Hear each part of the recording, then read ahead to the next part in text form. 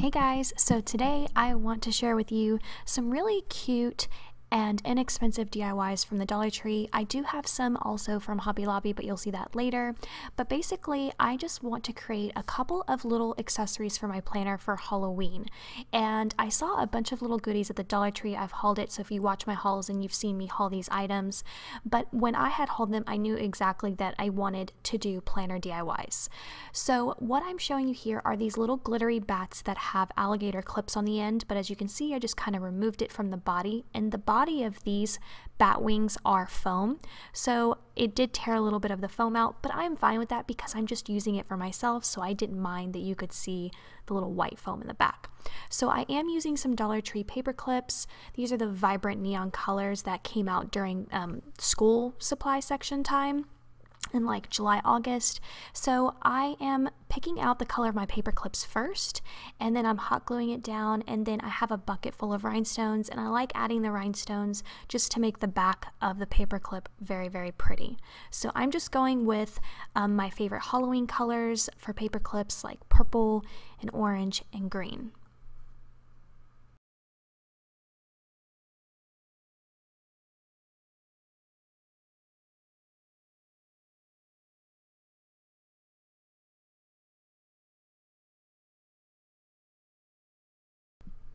The next set of paper clips I just think is such a cute idea, and these are the little finger puppets that are in the Halloween section, and it's like party favors as well from the Dollar Tree, and they come in a packet of 3, and I was showing you that I already did 1, except on that orange mummy or whatever he was, I put the paper clip on the inside where you would put the finger, and I really didn't like the stability, so I decided that I was going to put the paper clip on the back of the finger puppet, and it works out perfectly. So now I'm moving on to creepy crawlies. These are just a bag of weird little creepy things from the Dollar Tree, and I picked out some of my favorites. The ant, the skeleton, the spider. I really didn't like the cockroaches or any of the like centipedes or whatever those things were, but if you just want to do a full bag of paper clips, you obviously can see how many options are in the little creepy crawly bag. So here's my skeleton, and I really liked him, but I didn't like putting the paper clip at the very bottom because it just made him look weird. And so I decided I was going to place the paper clip hidden behind his back, but I was putting him up against my planner to see where he would fall if I clipped him in. So I liked the way it was. It was really cute because like his head sticks out from my planner, and then his body like is on the planner, which you'll see later. I don't even know if that made any sense. So I set him off to dry, and now I'm doing the ant, and for both of these I decided to go with a gold paper clip. I just kind of like the look and I wanted to change it up, so I'm just finding a spot on his back and gluing that down.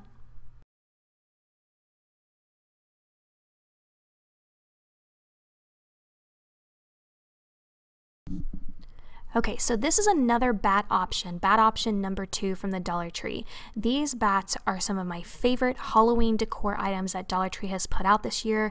They are incredible. I haven't used them for their intended use yet, but as paper clips, they're completely adorable. I have a purple option, which you'll see later, but I just wanted a really pretty bat glittery paper clip. And here are my Hobby Lobby paper clips. So these are bows, and these are the prices, but fall and Halloween is 40% off right now, so I did not pay $5 or $3 for those. So first is my ghost paper clip, and he's one of my favorites. He is the cutest little ghost ever, and because his tail kind of curves in, you want to decide how you want him to appear when you do place him on the paper clip, because my daughter's friend actually did a couple of these paper clips, and she kind of put the ghost sideways as if he was flying, but I wanted him to be very vertical, if that makes any sense. And now I'm going to move on to the last DIY, which are my Dollar Tree planner elastic bands.